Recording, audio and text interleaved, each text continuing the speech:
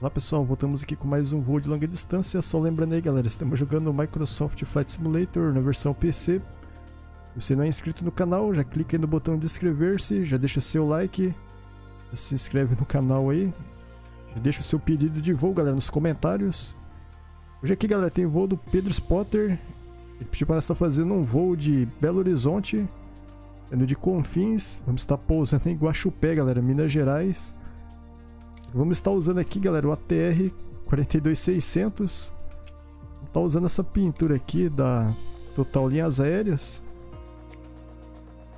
Vamos pôr aqui o código do aeroporto de Confins. Se alguém quiser sobrevoar a região de Confins em Minas Gerais aí, ó, Belo Horizonte, Minas Gerais. Código do aeroporto Serra Bravo, Charlie Foxtrot. A gente vai sair daqui, galera. Vamos pegar a rampa 3 aqui, se eu não me engano. Vamos pegar a 3. Vai estar chovendo, hein, galera. Nossa chegada aqui vai ser em Guaxupé. Código do aeroporto de Guaxupé. Vamos pegar aqui. Serra November, Golf X-Ray. Aeroporto de Guaxupé. Pra quem tá acompanhando o nosso voo aqui, galera, eu não faço voos reais. Eu vou trazer gameplay do simulador aqui. Vamos estar seguindo essa rota aqui. Nós estamos montando. E vamos seguir as orientações do controle de tráfego aéreo do simulador. A gente vai passar nossas subidas e descidas aí, galera. Vamos ver como é que vai ser o pouso em Guaxupé, hein. Vou aplicar aerovis de baixa altitude aqui. Então, em Guaxupé, galera, não tem aproximação, hein. A gente chega meio que direto aqui, ó. Quando tem aproximação, você consegue alinhar aqui, ó, e pousar aqui. Como que não tem, a gente vai ter que usar a nossa técnica de pousar aqui para chegar certinho. Ele vem direto aqui, ó.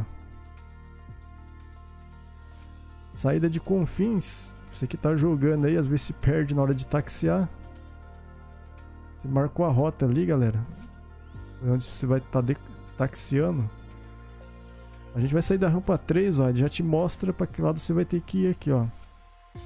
Então sai da rampa 3, vai para cabeceira ou pista 16, ó.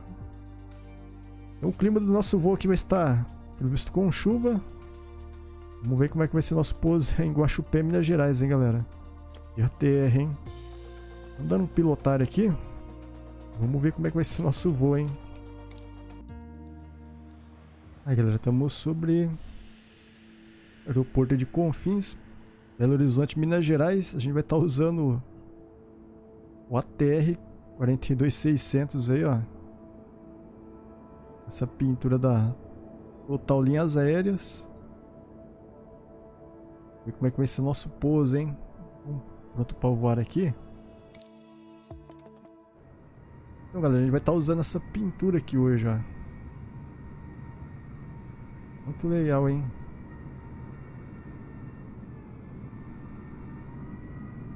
Total Linhas Aéreas aí, ó.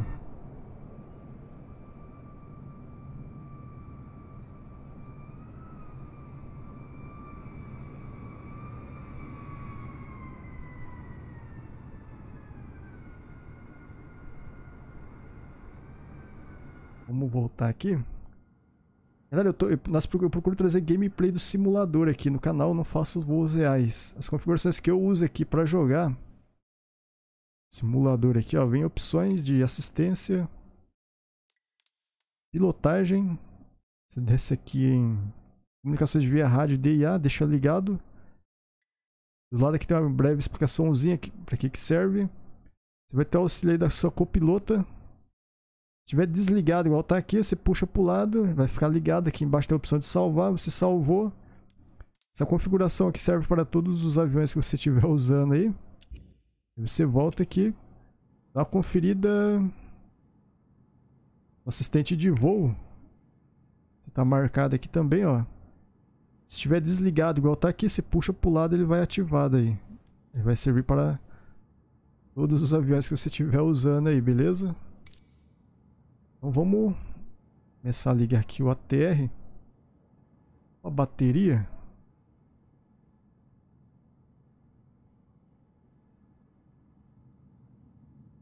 Aqui no caso, galera, eu tô usando o controle do Xbox e o mouse aqui. Às vezes dá algum conflito na bolinha do mouse aqui. Ou com o controle aqui. Essa bolinha vira e mexe, ela entra no meio. Confins ground PRMCO 82 IFR to Sierra November Golf X-ray ready to copy. PRMCO 82 is cleared to Sierra November Golf X-ray Airport as filed. Takeoff runway 16 climb and maintain 11,000 feet. Departure frequency is 123.85 squawk 0003. Deixa alguns compartimentos abertos aqui. PRMCO 82 cleared to Sierra November Golf X-ray Airport as filed. Takeoff runway 16 climb and maintain 11,000 feet. Departure on 123.85 squawk 0003. PRMCO 82 readback correct. Contact ground on 121.9er. Good day.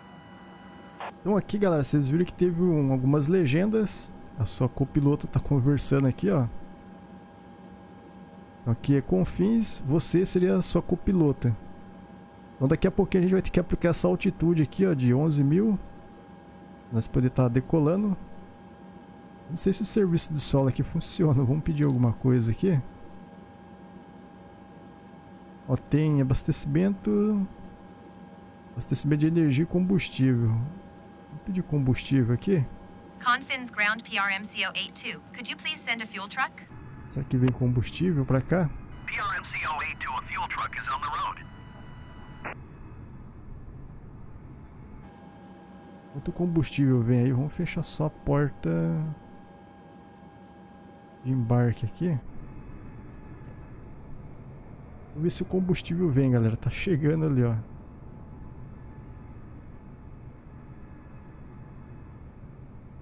Quem tá acompanhando aqui nossa gameplay, nosso voo aqui, galera, vai ser gerenciado tudo pelo controle de tráfego aéreo aqui, ó. Ele vai passar nossas altitudes de subida e descida também. Então daqui a pouquinho vamos aplicar isso daqui, ó. Depois do abastecimento aqui.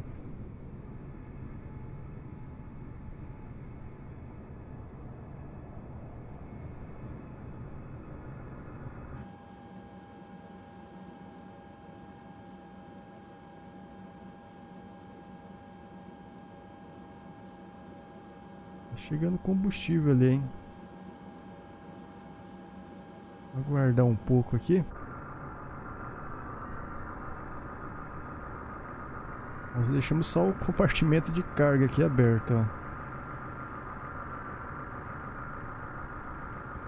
Vou ver para que lado que ele vai parar aqui. Geralmente nos aviões grandes ele para do lado da asa.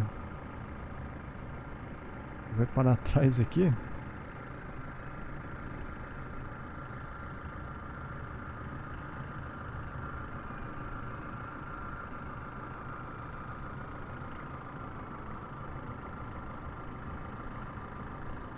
Ele tá manobrando ali, galera. Acho que vai emparelhar com a asa, hein?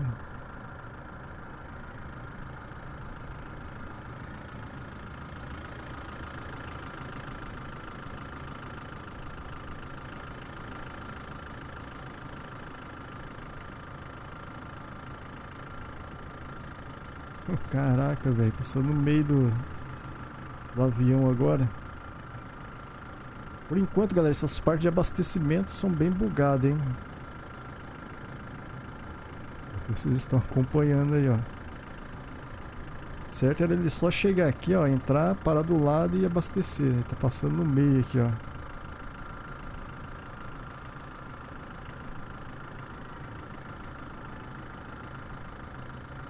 Aqui vê que vai parar no meio ali.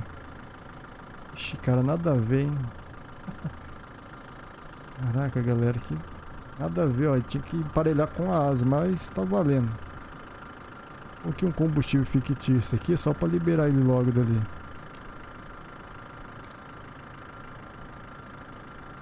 Colocou o combustível, ele já vai se deslocar agora.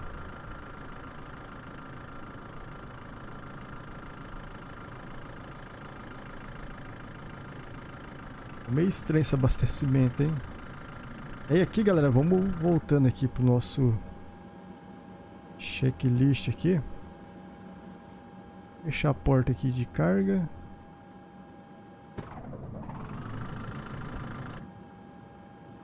Vamos dar o start nele aqui agora, hein? Então aqui, galera, para ligar ele tem vários botões aí para você estar apertando. Vamos tentar fazer os ajustes aqui. Vou ver se eu lembro como é que liga aqui, né?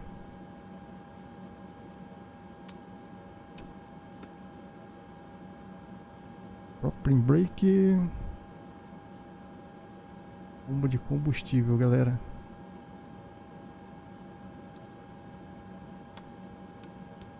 E vamos start aqui agora.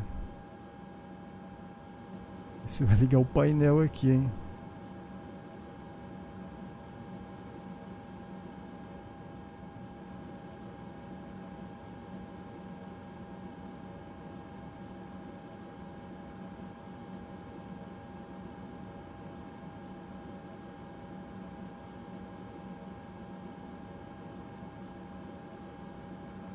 Ah, galera, tem a condição aqui.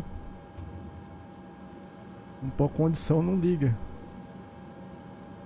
Senão vem tá subindo barulho aí na turbina aí, ó. Turbo hélice dele, ó. Tá gerando energia ali. O hotel mode dele. Se você não puxar a alavanca aqui, ó, ele não vai daí. Coloquei ele em FTR aqui por primeiro. Então aqui, galera, por enquanto já dá pra você fazer o plano de voo. Vou abrir a tela aqui. Quem tá acompanhando aí, galera, eu não manjo muito de ATR. Vou tentar fazer o basicão aqui pra nós conseguir decolar e pousar. Então aqui, ó. Plano de voo, galera, aqui embaixo. Só que aquele que nós fizemos lá no mapa, ele não aparece aqui, não sei porquê. Eu já tentei carregar de algum jeito e não deu certo. Aí o único jeito que você consegue pôr aqui é colocando tudo manual de novo. Onde você vai decolar e onde você vai pousar daí. Vamos pôr aqui posição inicial. Você vem em sensor. Voltamos aqui, ó. Fazer a rota aqui de novo, ó. A gente coloca aqui a rota de aeroporto de Confins. Charlie Foxtrot.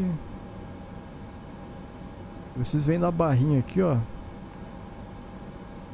Foco de Guaxupé. Sierra November, cadê o N?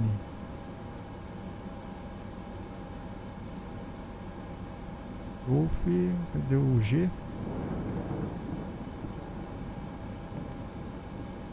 X-Ray, aqui deu, tá pronto, vocês clicam aqui em cima, ó. Dá um executar aqui. Feito isso, galera, vamos tentar marcar aqui algumas saídas. A gente vai ser pela 16. Não sei se vai aparecer aqui no chat aqui, ó.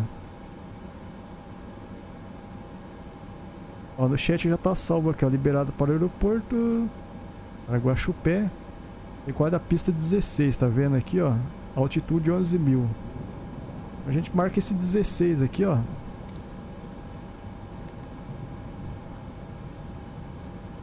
É que tem algumas transições aí, galera. Vocês podem estar aplicando uma delas aqui. Não sei se eu pego essa daqui. Vamos ver essa daqui.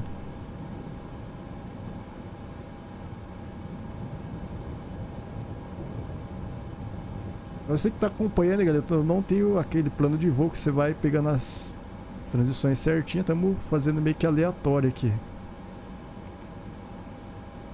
Então essa parte aqui está pronta. Aí pulamos aqui, ó, para frente e para trás.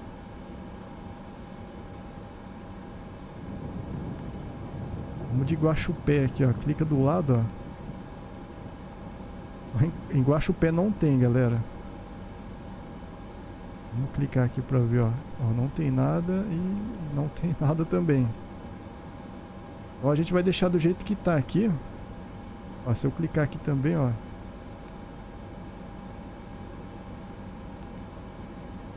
Ele tá como direto daqui pra lá. Tem que pôr como executar aqui, ó. Aí vamos ver como é que ficou aqui. Aí tira essa descontinuidade do meio. Fica aqui embaixo, ó. Puxa do lado e dá um executar, ó.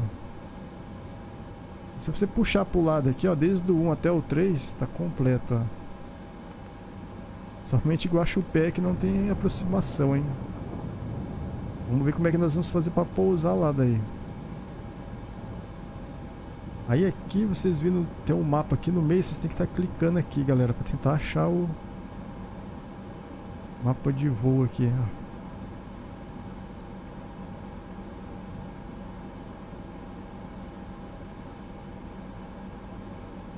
Um negócio aqui.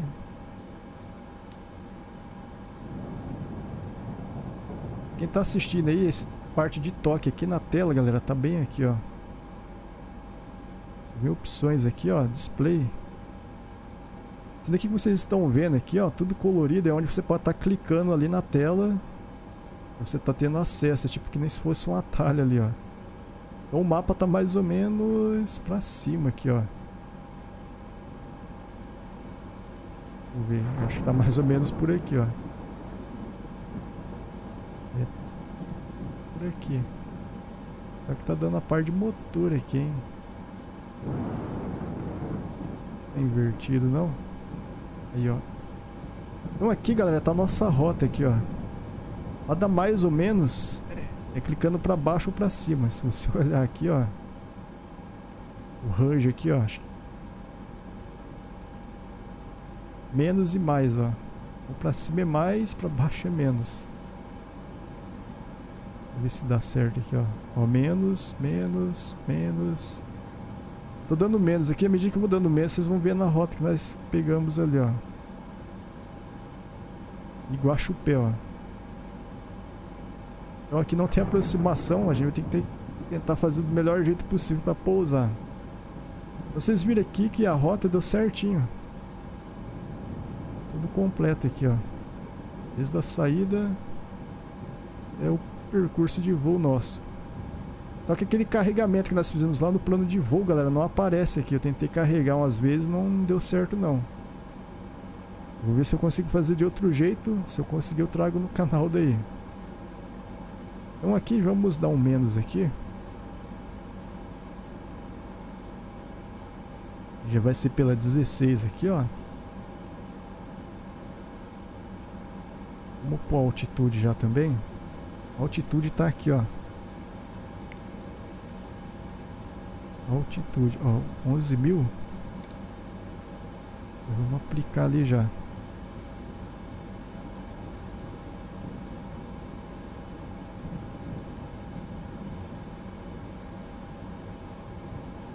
Tá bem no cantinho aqui, ó.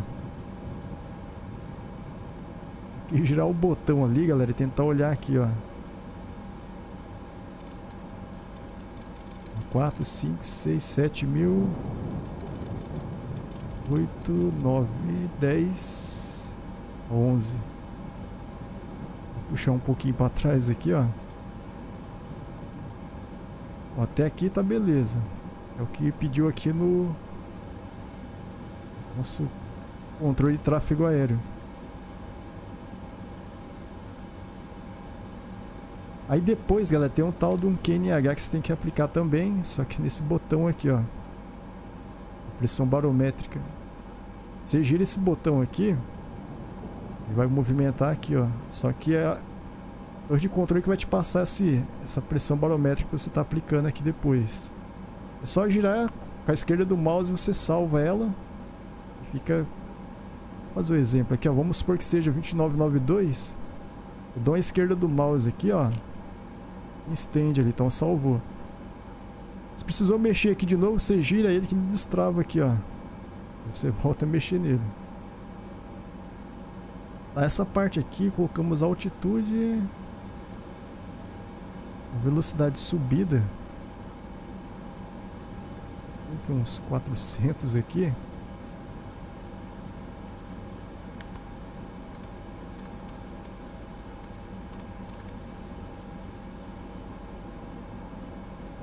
Vamos dar 900 ali.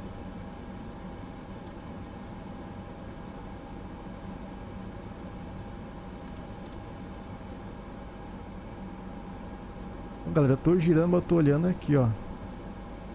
Se você gira aqui, ó, mexe lá, ó. Porque a altitude aqui de 800, se eu não me engano. Aí aplica aqui navegação. Esse daqui acho que ele vai acionar depois, hein? A navegação já pegou aqui, ó.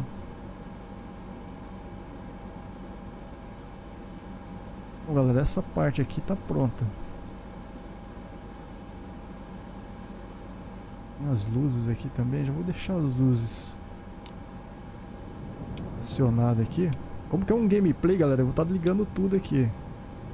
Depois vocês podem estar fazendo do jeito correto aí. Dá uma conferida lá fora, ó.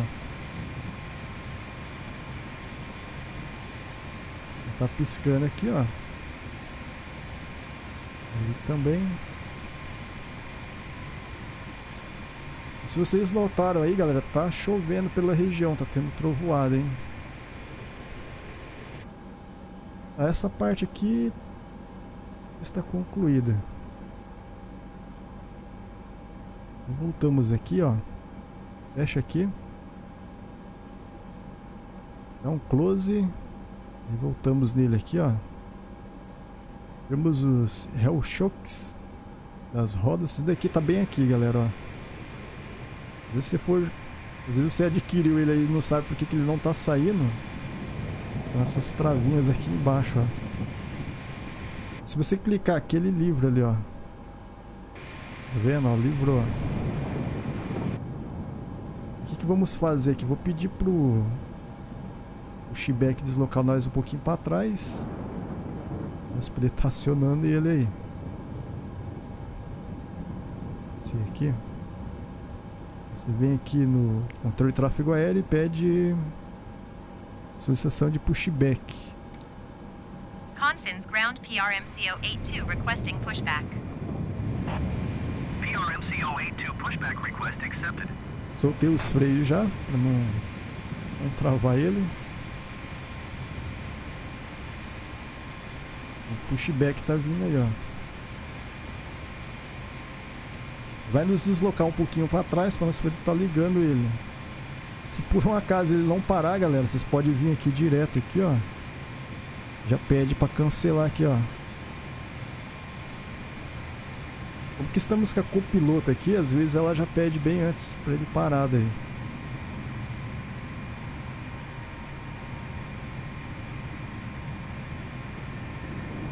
Tá buscando ali conectar lá embaixo, ó. Um bugzinho básico. Aí, ó, conseguiu. Ele vai tirando nós aqui até essa copilota pedir para ele parar daí.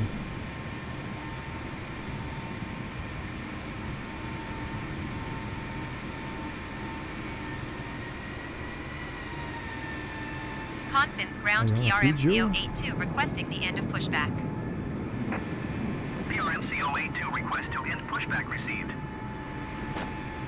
Já tá indo embora ali. Agora aqui, galera, podemos voltar e terminar de ligar o nosso avião, hein? Agora que vamos para o hidráulico aqui.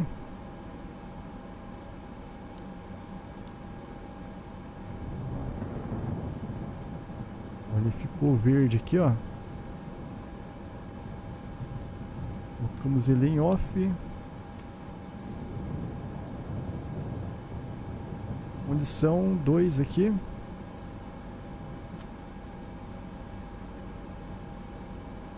Vamos no combustível aqui, ó.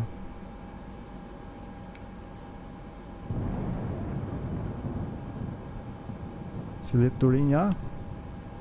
E depois aqui, galera, é só dar o Start 1.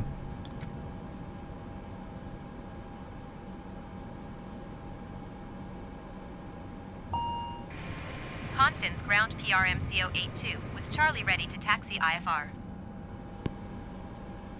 PRMCO 82 taxi to and hold short of runway 16 using taxiway Alpha. Contact tower on 118.2 when ready. Taxi to and hold short runway 16 via taxiway Alpha PRMCO 82.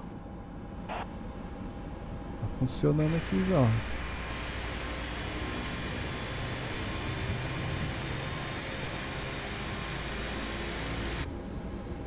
Esse vai desligar tudo aqui, né? Aí aqui, galera, vocês podem esses botões aqui e aqui, ó.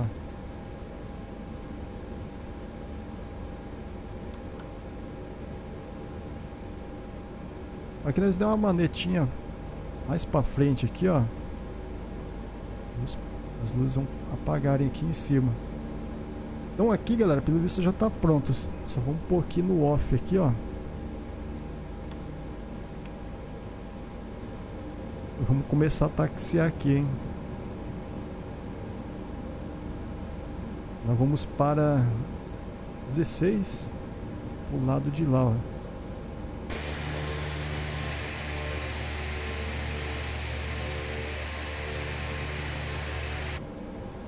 Botar os freios aqui. Vamos começar acelerando.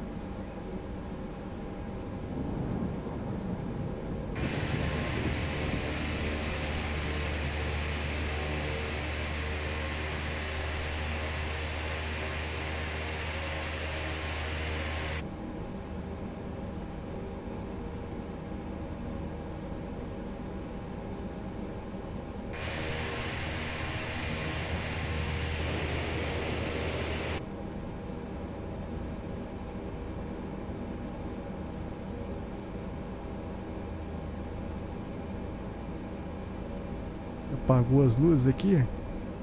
Agora apagou tudo aí, ó. Vai taxiando agora aqui.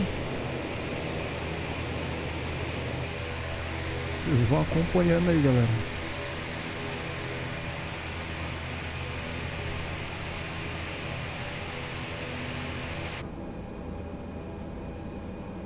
Eu vim até no meio aqui para buscar essa linha aqui, ó. O táxi aqui, ó.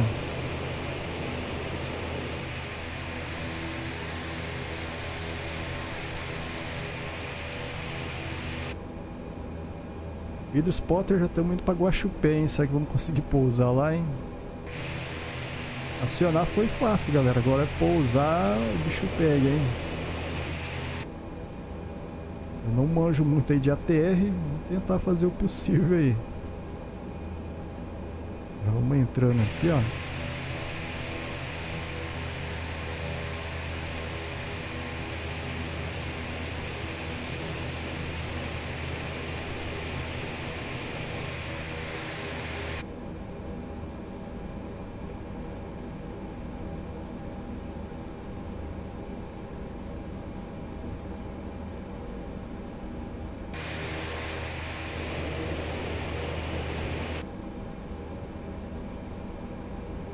Entrando aqui. 16, galera, tá pra direita, então vamos entrar pra direita aqui, ó.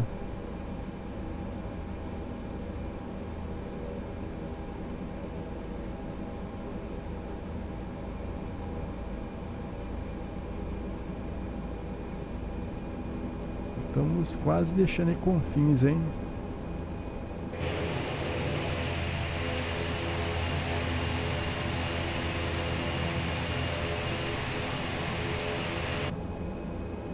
A parte de pouso em Guaxupé, galera, o único problema é que não tem aproximação. A gente tem que tentar fazer o alinhamento possível para nós conseguir pousar lá, hein? É um desafio também, hein? Fica aí do P do spotter, galera.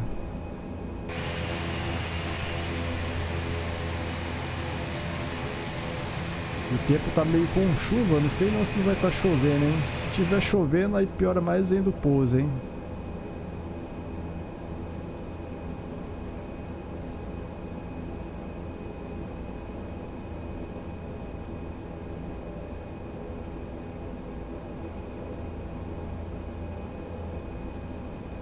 um gásinho a mais aqui para ele dar uma esticada na pista aqui.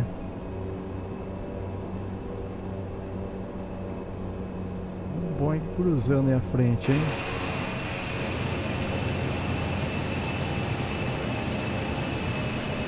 Você vai entrar bem na nossa frente ainda.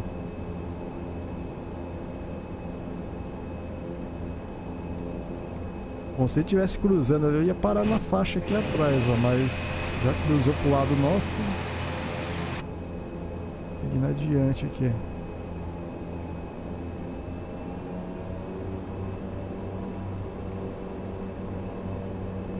Tô dando uma aceleradinha a mais aqui para ele dar uma esticada aqui, ó.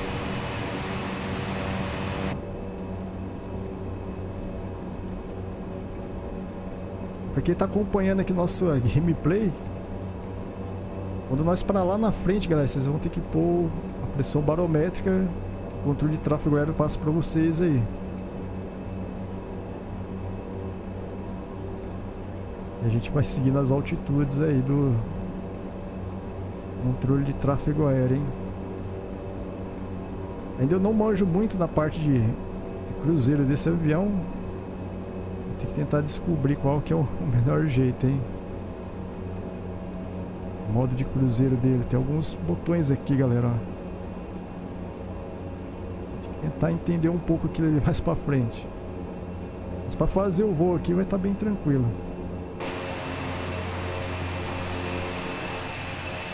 Estamos chegando aqui, ó.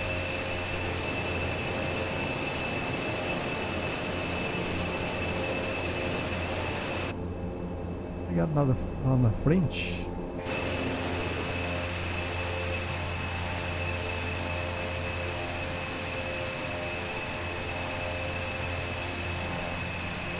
Então aqui, galera, não tem aquela faixa de parada. A gente vai dar uma paradinha bem antes de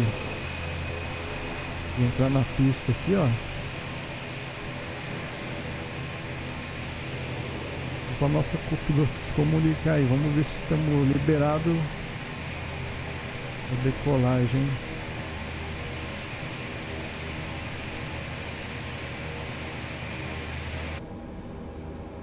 Vou ver aqui.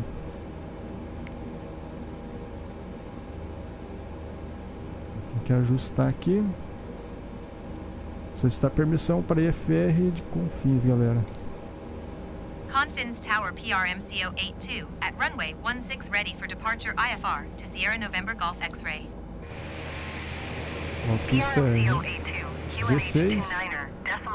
NH, galera, 2991, tá vendo aqui, ó. Vou terminar aqui. Autorizou. No chat aqui, ó, vocês veem aqui. Puxa a barrinha ali, ó. O QNH 2991. Vocês veem, aplica aqui, ó. Ó, 2993. 2991. Aí se salva ali, ó. Tá pronto. Podemos entrar na pista agora, hein? Aí eu soltei os freios. Vou puxar um flap aqui.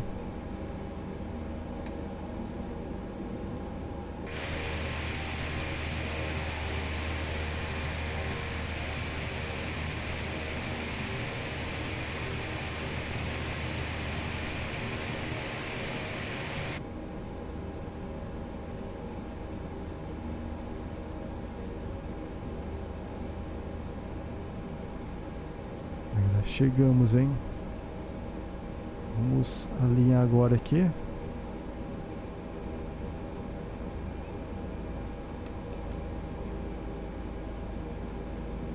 Vou ajustar aqui, ó.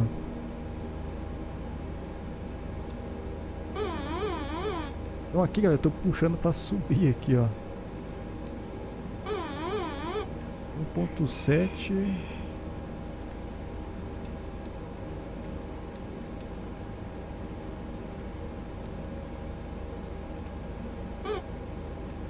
Foi muito, hein? Aqui, 1.6. Beleza. Soltamos aqui, ó.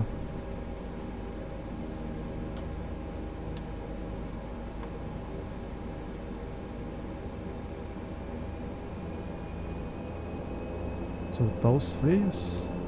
E potência máxima aí, galera.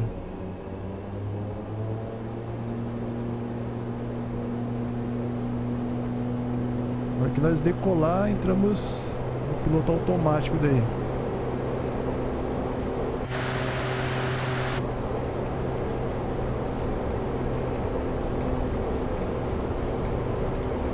Controlar com o controle do Xbox aqui é difícil, hein? Manter ele na linha, hein? Tô tentando aqui, ó.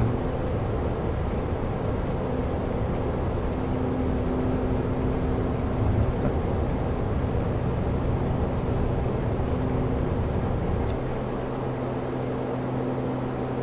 Vamos decolar aqui, conseguimos.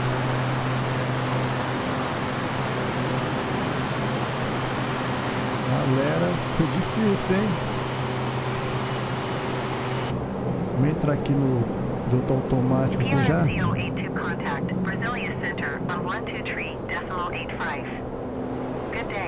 Vou alinhar aqui, galera. Deu piloto aqui, ó. Brasilia Center PRMCO 82 is at 3,800 feet, climbing 11,000 feet. PRMCO 82, Brasilia Center QNH 29er, decimal 901. NH 2991.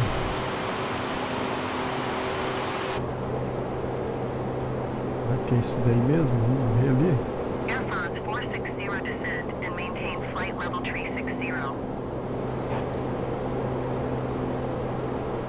Então, galera, aqui tá seguindo a rota aqui, ó.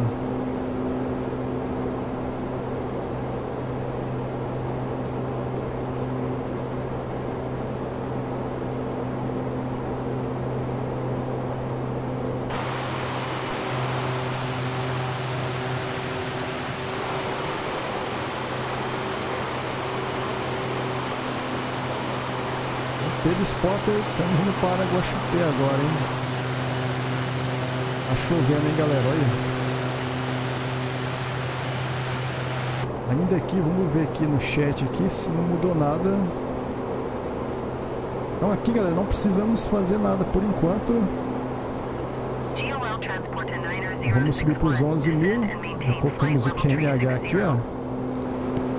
A gente tá subindo aqui, ó.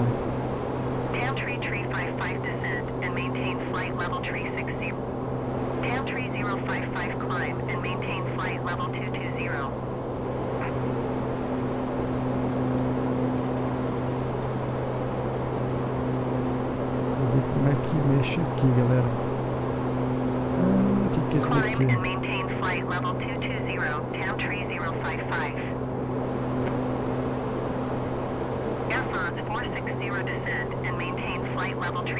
Vou aumentar a subida dele aqui.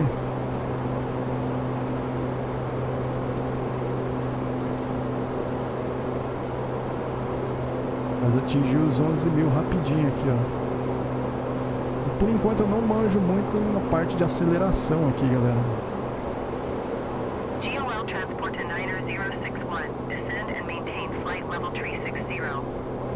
Deixa ele atingir a altitude aqui, depois nós mexemos ali pra ver. Acho que tem que deixar esse daqui em automático, hein?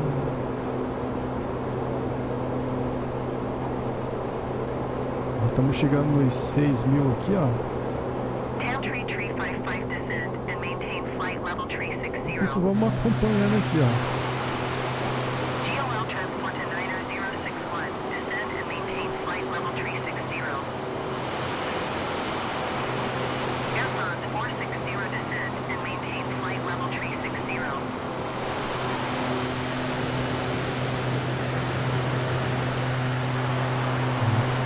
Tá chovendo um monte aqui, hein?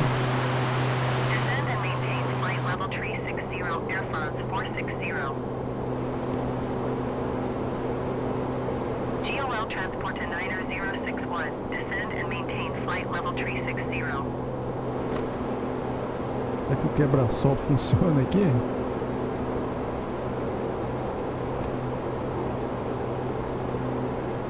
Quebra-sol aí, galera.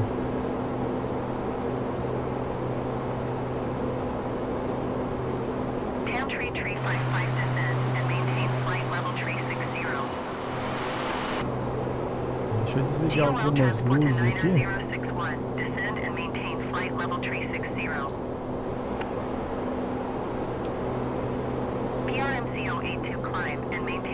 A gente vai ter que subir para 200, galera.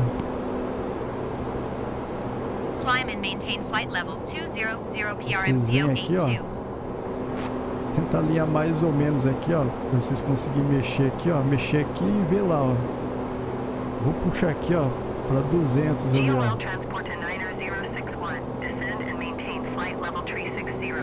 Ó, passou agora, hein.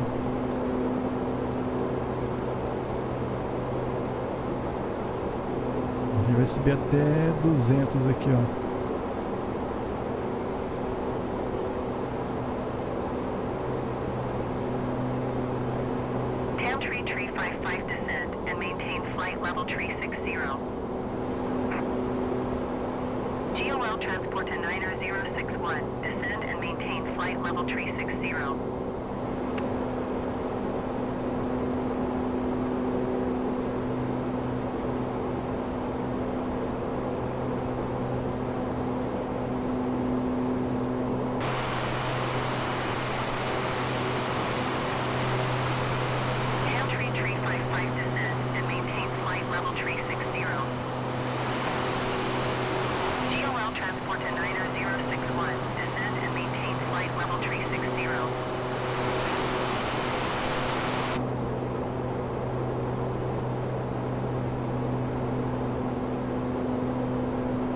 Vou ver se eu ponho automático aqui, galera, vamos ver o que muda.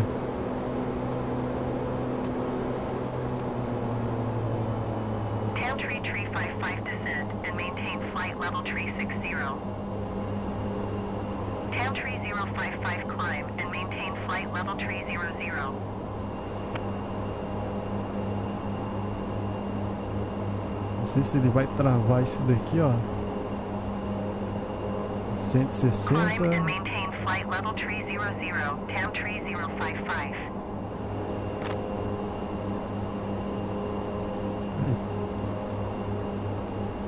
Vou vir aqui, vamos ver.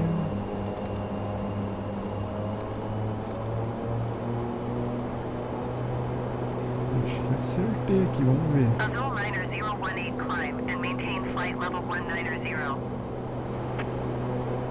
Aí tá caindo ainda aqui, ó.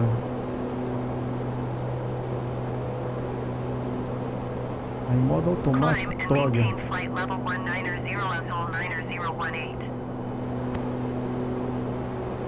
Só diminuir aqui, galera, a subida.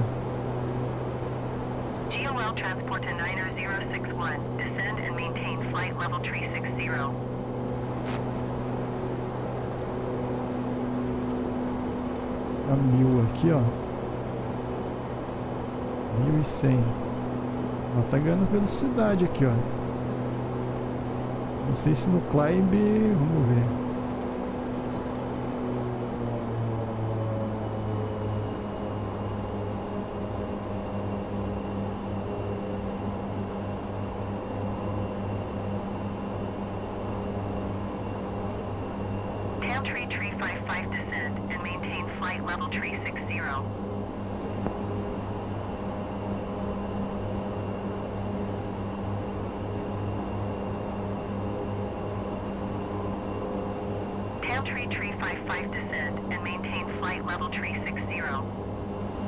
Ele tá caindo, cruzeiro, vamos pro cruzeiro.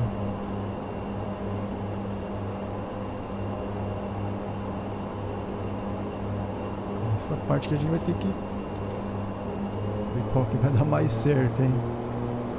Aqui ele ganha potência e sobe. Ele passar pra baixo aqui, galera, no vermelho o avião cai daí.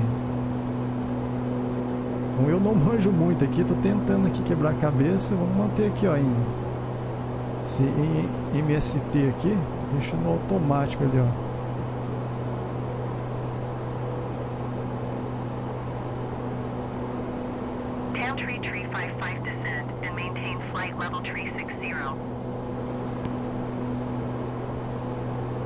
Assume 4264 climb and maintain 5,100 feet. Tá dando ó, pra nós ganhar um pouquinho mais de velocidade aqui, ó. Estamos subindo. and maintain 5,100 feet Azul 4264. Azul 4264 climb and maintain 14,000 feet.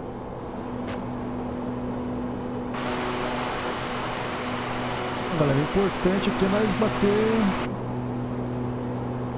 os 200 de altitude ali e nivelar, hein?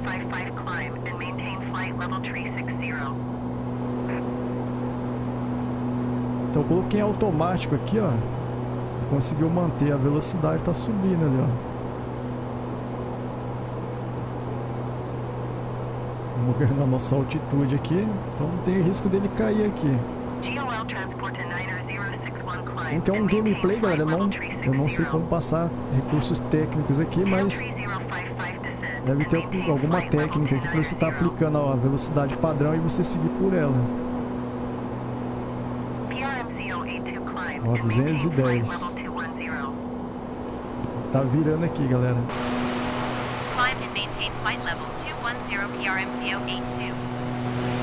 Ó, 210 aqui agora.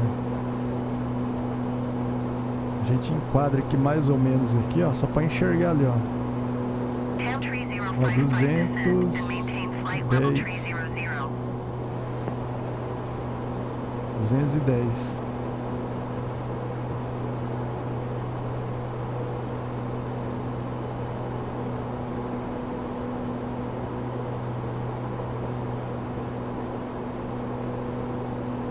A gente tá subindo aqui, ó, os nossos 200 e dá uma estabilizada em 167 aqui, ó. Tá bom, galera, tá estando subindo e não caindo aqui, ó, pra baixo tá valendo.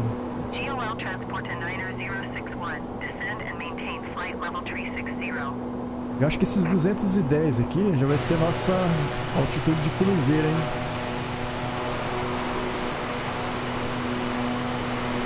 Aí durante o voo, galera, a gente vai ter que ficar esperto aqui, ó. Pra ver se ele vai nos passar nossa altitude de descida também. Nós subimos. Ó, nivelar em 210. Aí a gente vai ter que aguardar agora a altitude de descida daí. E o pouso em Guaxupé, hein?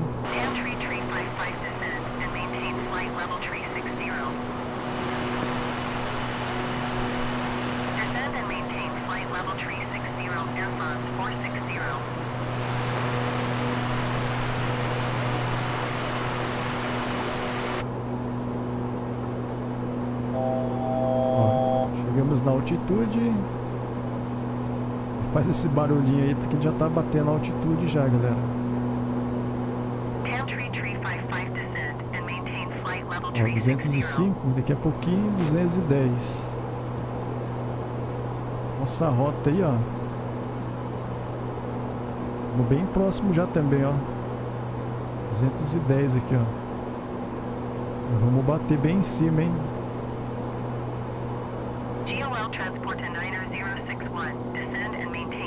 Na hora que ele bater os 210, ele vai equilibrar um pouco aqui a velocidade.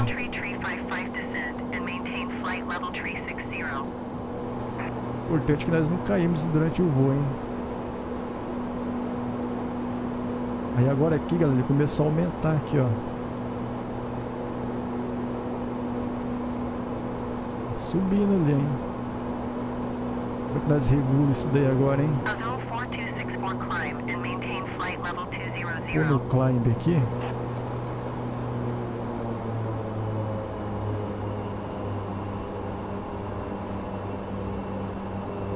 Climb and maintain flight level 200, Azul 4264.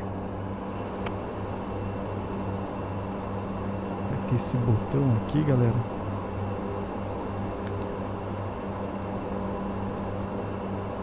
GOL transport to 90061. Descend and maintain flight level 360. 189? Será que vai travar em 189?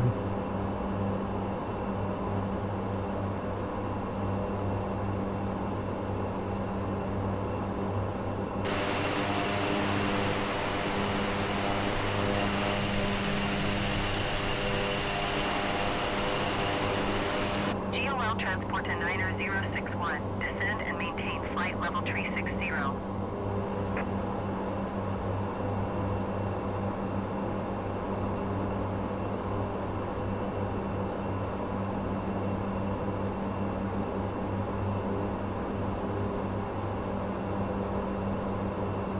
Tree 55 descend and maintain flight level 360.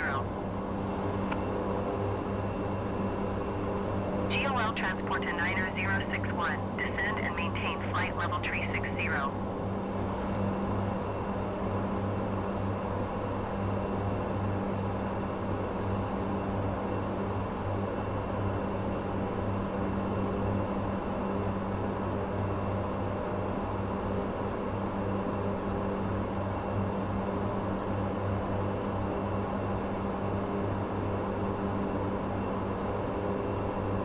GOL transport to 90061. Descend and maintain flight level 360.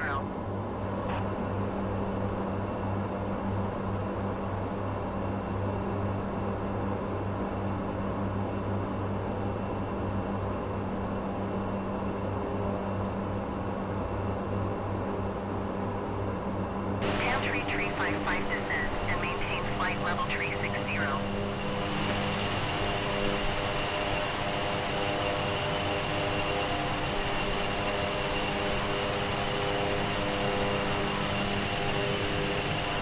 Galera, estamos seguindo para Guaxupé, hein?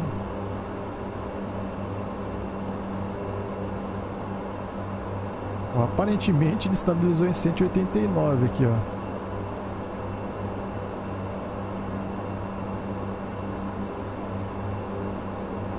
Vamos seguindo aí, tá dando para fazer o voo, vamos seguindo o voo. Aqui é a velocidade cruzeiro, ó.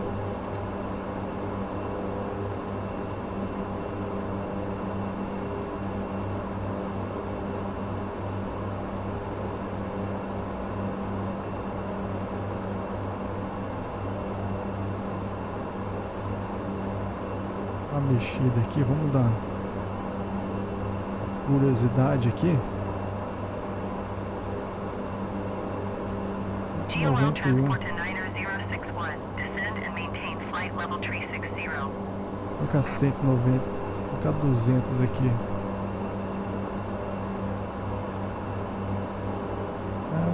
Deixa eu ver aqui.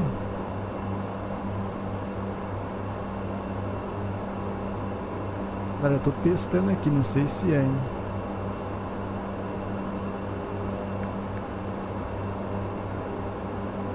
Bateu 190 ali mesmo.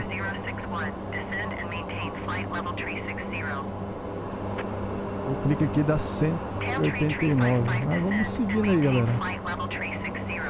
Tem que tentar descobrir conforme for jogando aí pra como é que funciona a parte de velocidade do A320 Neo. Eu já entendi um pouco como é que funciona. Agora esse daqui tô quebrando a cabeça, hein? Se alguém souber e quiser comentar aí, dá um pulinho nos comentários como é que ajusta a velocidade aí.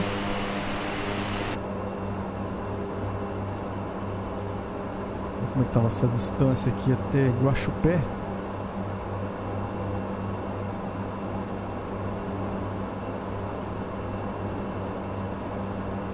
E aí, galera, tem um quase lá, hein? Ó, pude vá, nossa distância 15 milhas aí, ó. Linha reta para Guaxupé, hein?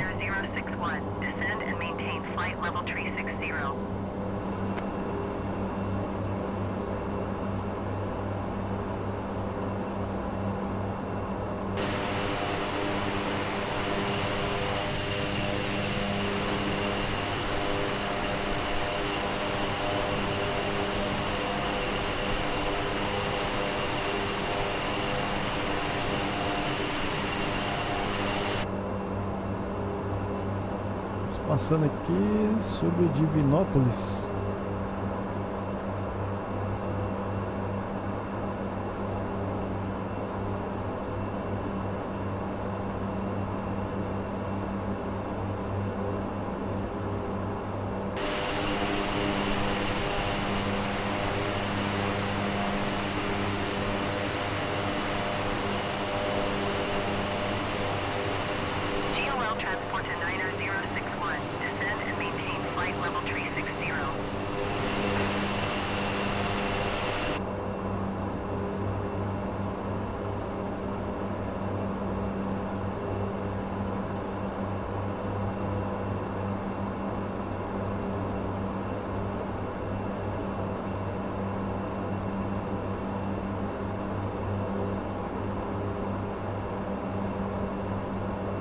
GOL transport to 90061. Descend and maintain flight level 360.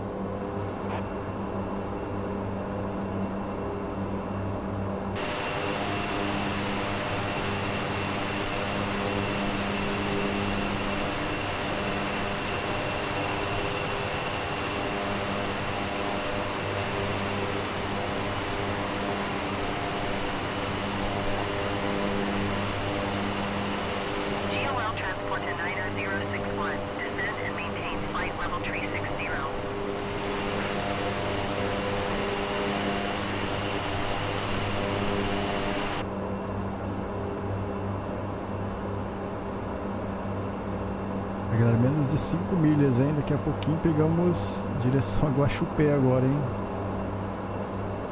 Vamos acompanhar fazendo a rota agora aqui, ó.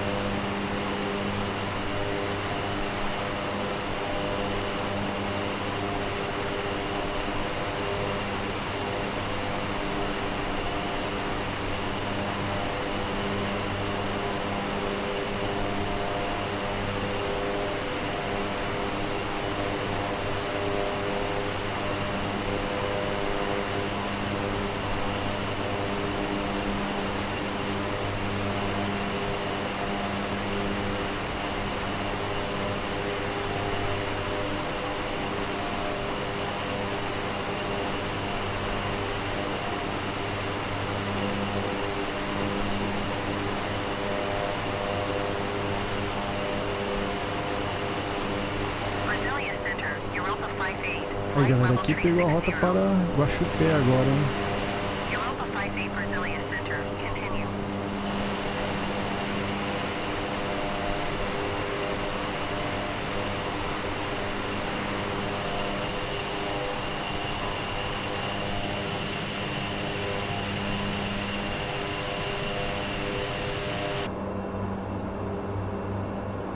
E a distância, hein? Vamos ver aqui. 119 milhas, galera. Até Guaxupé agora, hein?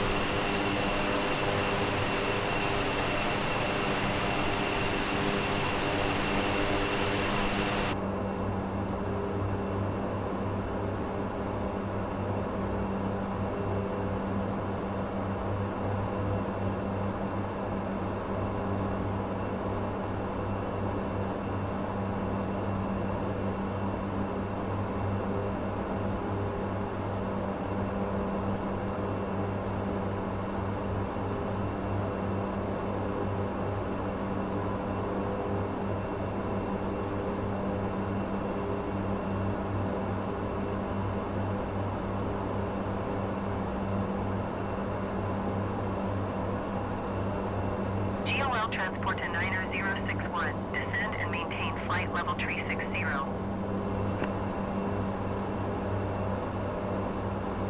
Brasilia Center, Town Tree 238, flight level 360. Tail tree 2 tree 8 Brasilia Center, continue.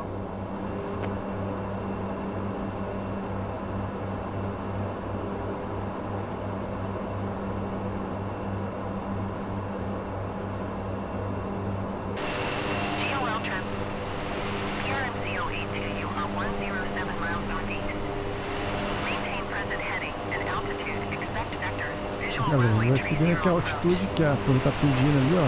Não precisamos descer ainda. Maintain present heading and altitude. Expect vectors. Visual runway. Tree 0 approach PRMCO 82.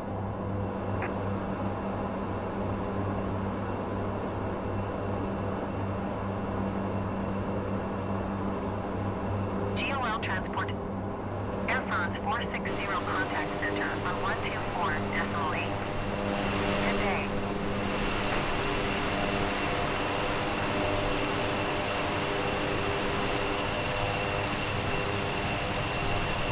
Going to 124.8 Air France 460.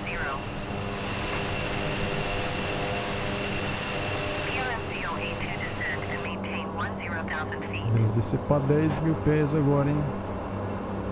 Descend and maintain 10,000 feet PRMCO 82. PRMCO 82 descend and maintain 4,800 feet. 4.800 agora, hein. Descend and maintain 4,800 feet PRMCO 82. Fazer o seguinte aqui, deixa eu tirar daqui. Brasilia Center, Europa 58, flight level 360. Europa 58 Brasilia Center, continue.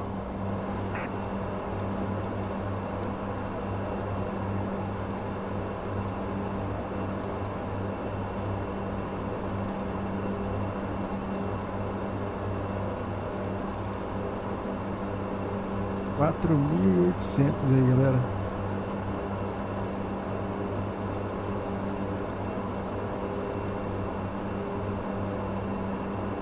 $5.800.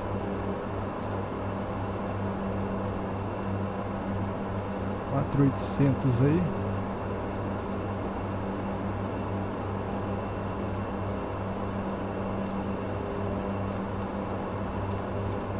PRMCO 82, please expedite your descent 4,800 feet. Dá um pouquinho aqui da potência.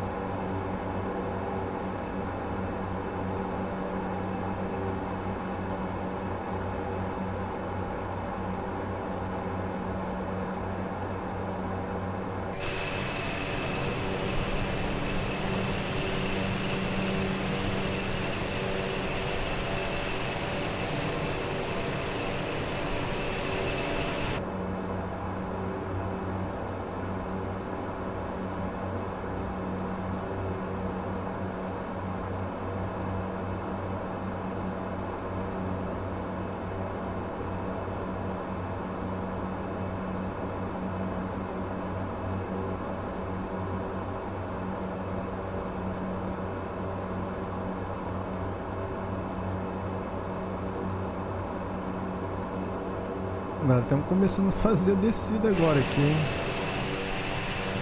Se aproximando de Guaxupé agora. PRMCO 82 contact Brasilia Center on 126.15. Good day. Going to 126.15 PRMCO 82. Brasilia Center PRMCO 82 is at 16,300 feet, descending 4,800 feet. PRMCO 82 Brasilia Center QNH 29.907 continue. 997.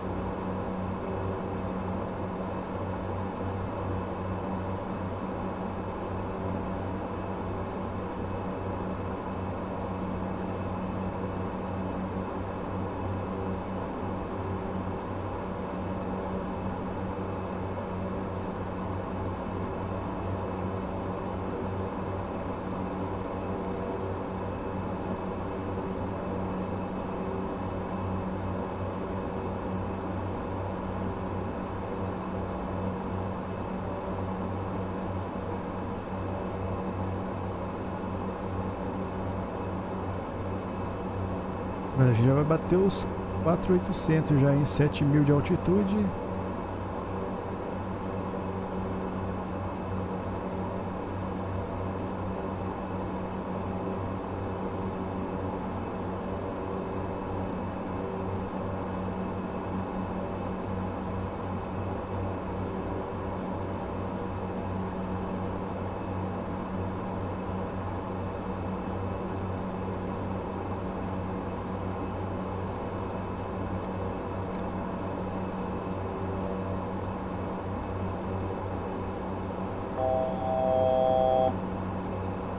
Chegamos no 4.800, hein?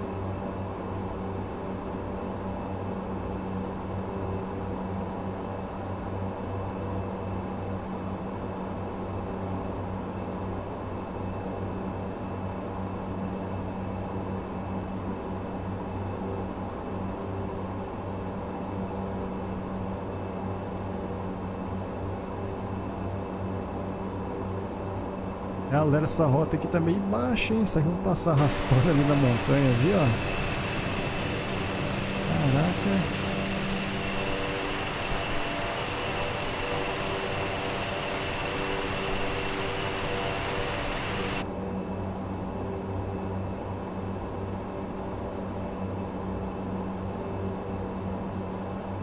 Temos aí 64 milhas.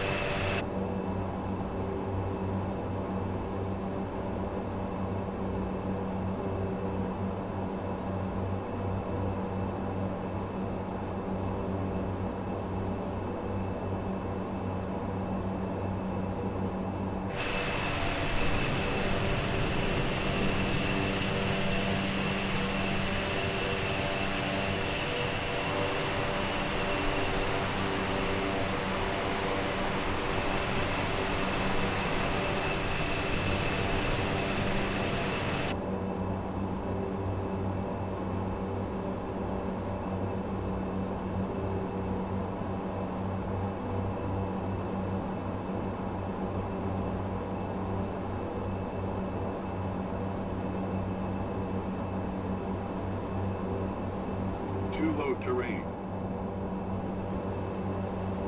Too low terrain. Já tá precisando meio baixo aqui, hein?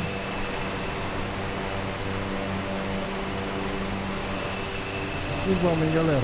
Quase chegando em Guaxupé, hein?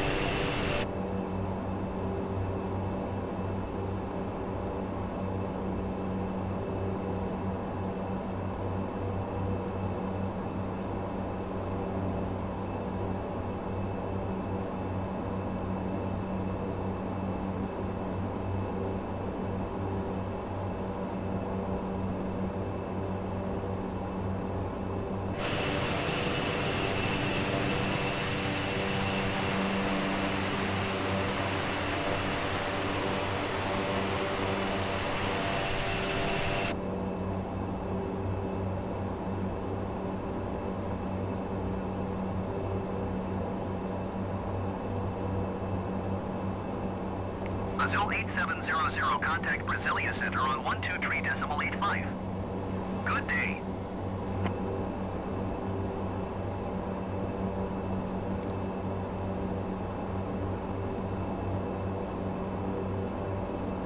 Going to 123.85, Azul 8700.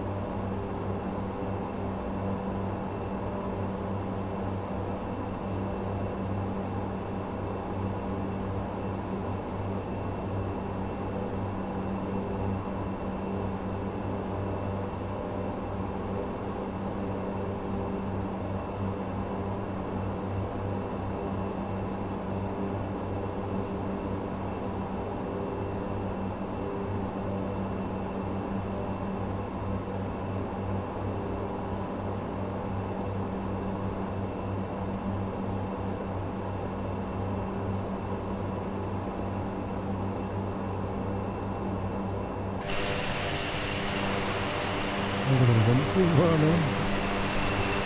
Estamos quase próximo de Guaxupé e tá chovendo ali, ó.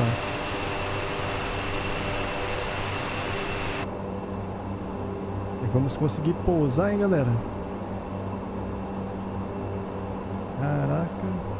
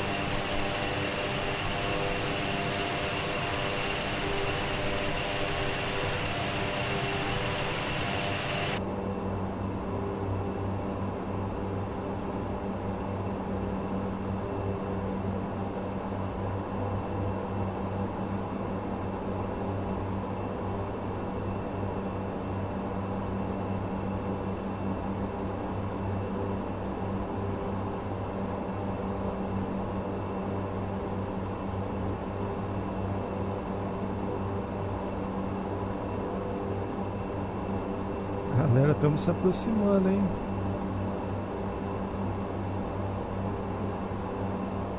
Vamos ver o que vai dar aqui nosso pouso de hoje, hein?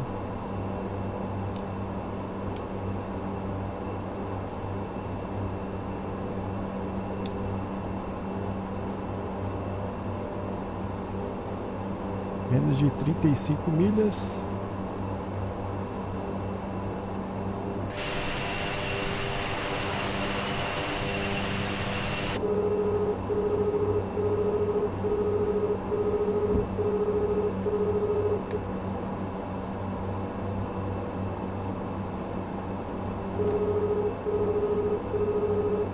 Eu tô reduzindo aqui um pouco para me armar um flap aqui, galera.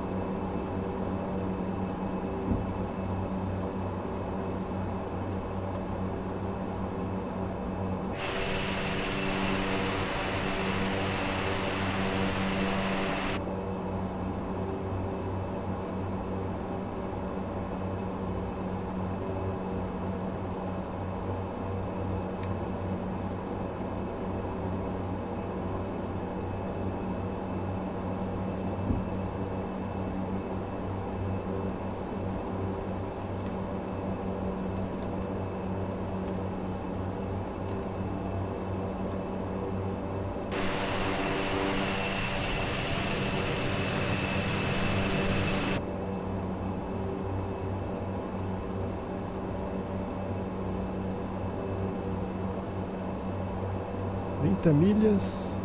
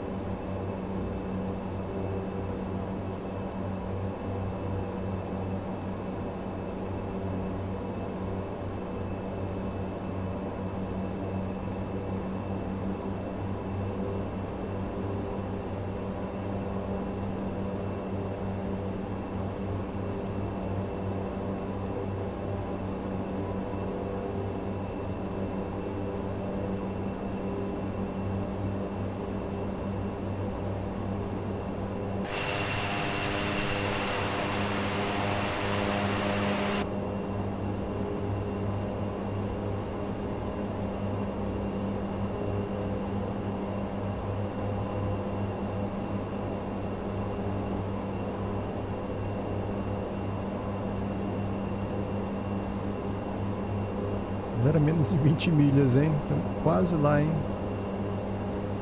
Eu armei antes aqui o trem de pouso aqui.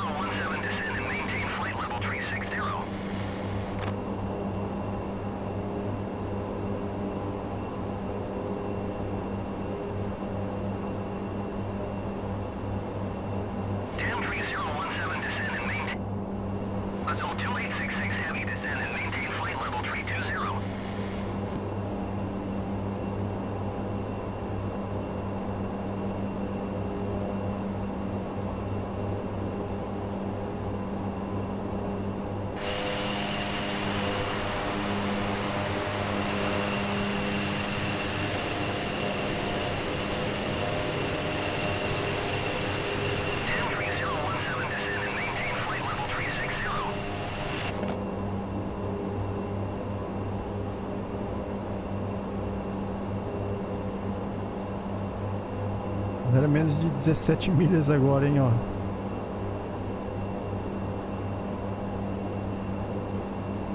Dei a pista aí de Guaxupé, hein.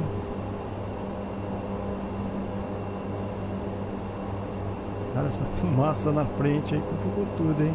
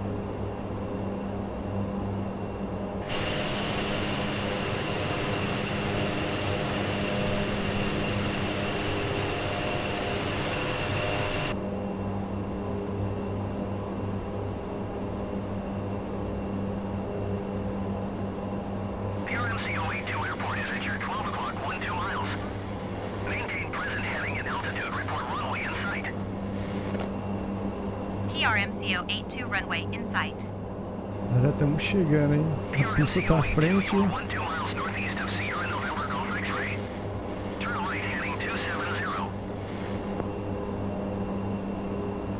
Turn right heading 270. PRMCO 82. Sierra November Golf X-ray traffic PRMCO 8211 miles northeast inbound visual runway 30. Galera, aqui eu tirei o piloto Sierra automático. November Golf X-ray traffic PRMCO 82 is on final runway 30 to land. Vou tentar achar a pista manual aqui, hein?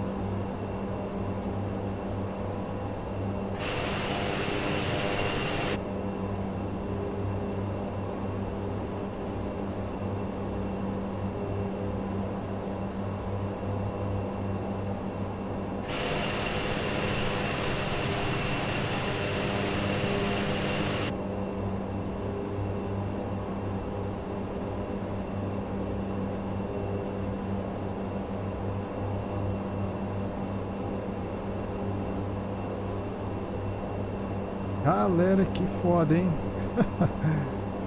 E do spotter pra pousar aqui vai dar trabalho, hein? Não sei onde vai estar a pista agora aqui, galera.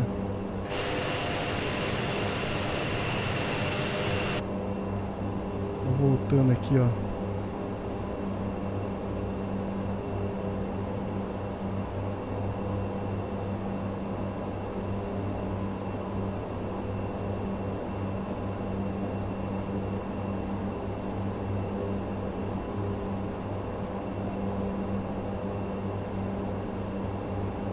Aqui em Guaxupé, né?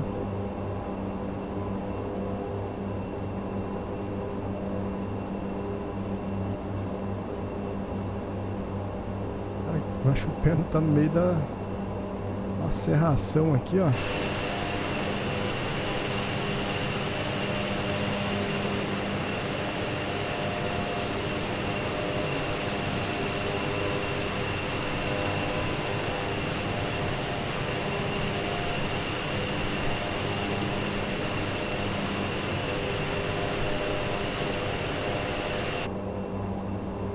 Já vi a pista ali, galera. Já vi a pista. Vou ter que fazer a volta, hein?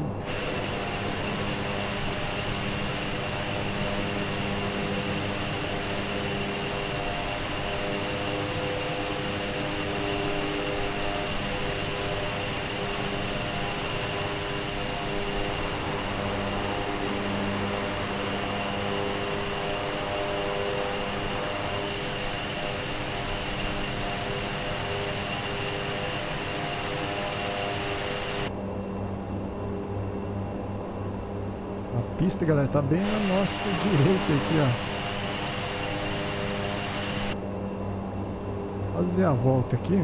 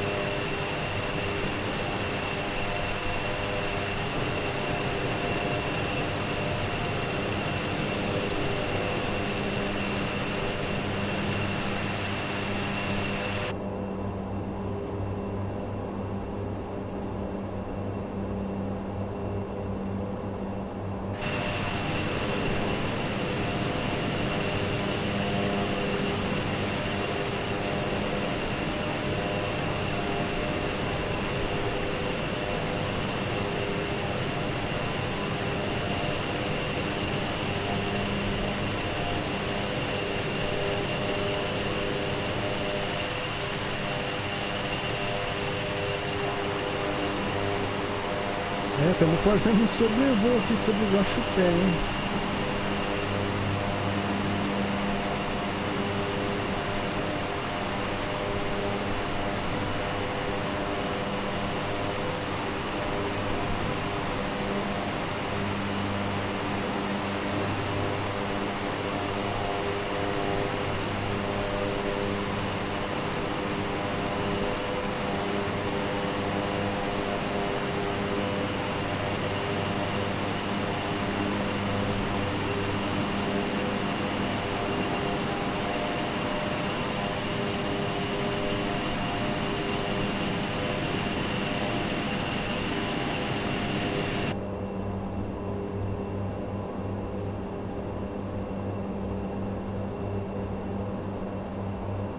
Sync rate.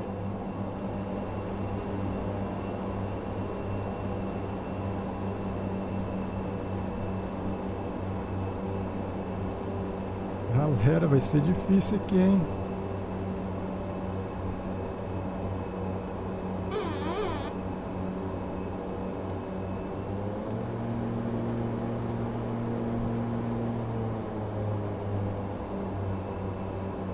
Pedro Spotter, estamos chegando em Guaxupé, hein? Terrain.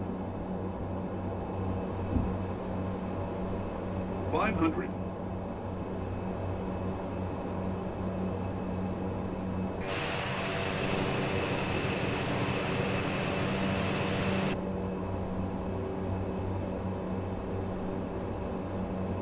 Sync rate. 200.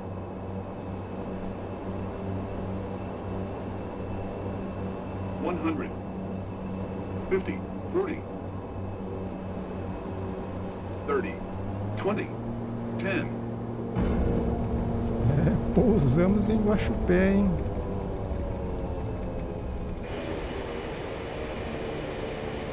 Pedro Spotter, foi difícil aqui, hein? Rapaz do céu. Eu quase achei que não ia conseguir encontrar o aeroporto aqui, hein? Galera.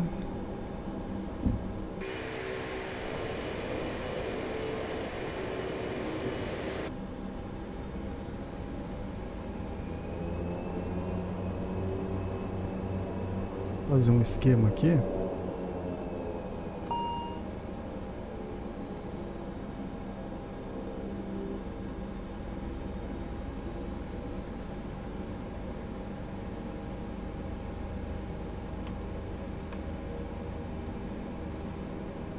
Fazer a volta aqui mesmo, né? Já precisa nós ir até lá no meio. Manobrando aqui já.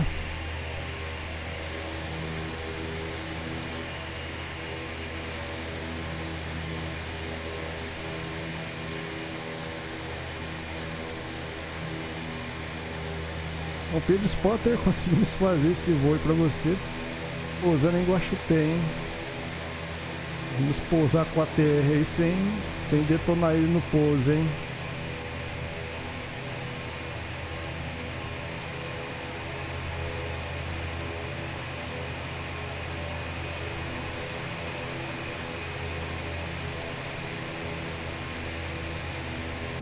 Alguém conseguiu acompanhar a nossa gameplay até aqui? Deixa seu like, se inscreve no canal se você não é inscrito, já deixa no seu pedido de voo aí nos comentários.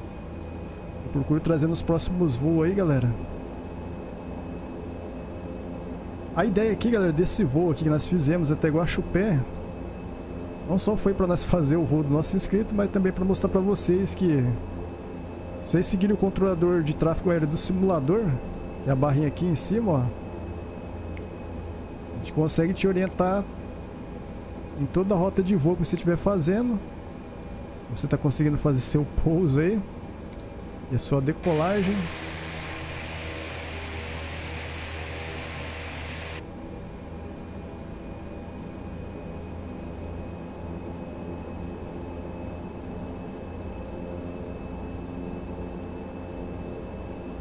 Estamos chegando em estacionamento de Guaxupé agora, hein?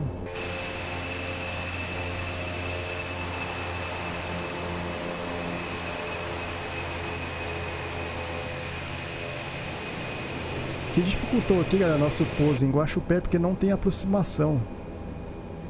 Aqui são, acho que por coordenadas. E por enquanto nós não manjamos por coordenadas ainda. Por isso foi um pouco difícil o pouso aqui. Mas se você pegar uma rota com aproximação, é tudo bem mais fácil, hein?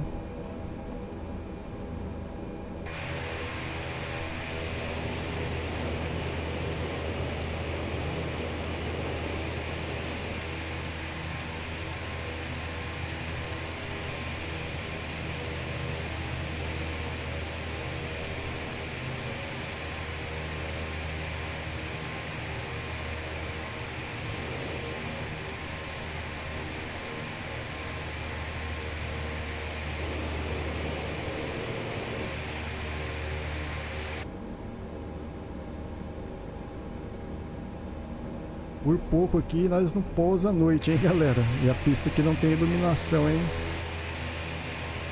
Se pra chegar desse jeito nós apanhamos, imagina uma pista sem iluminação.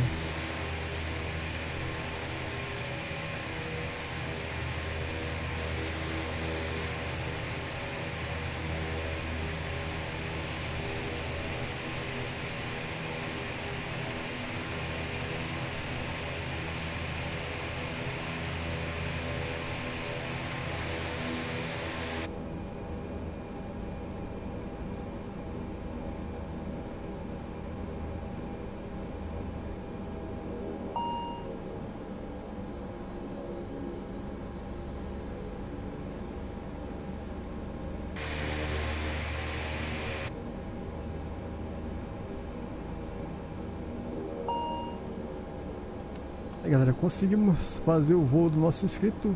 Pedro Spotter deixou essa missão para nós estar fazendo hoje, hein? Saímos lá de Confins, Belo Horizonte, Minas Gerais aí. Vimos parar nessa região aqui de Guaxupé. Como vocês viram, a nível de curiosidade, galera, vocês podem estar fazendo o voo todo pelo controle de tráfego aéreo, que vocês conseguem estar pousando aí tranquilamente, sem nenhuma dificuldade, tanto na sua decolagem quanto no seu pouso aí. Se vocês conseguirem assistir até aqui, deixa seu like, se inscreve no canal, ativa o sininho para todas as notificações.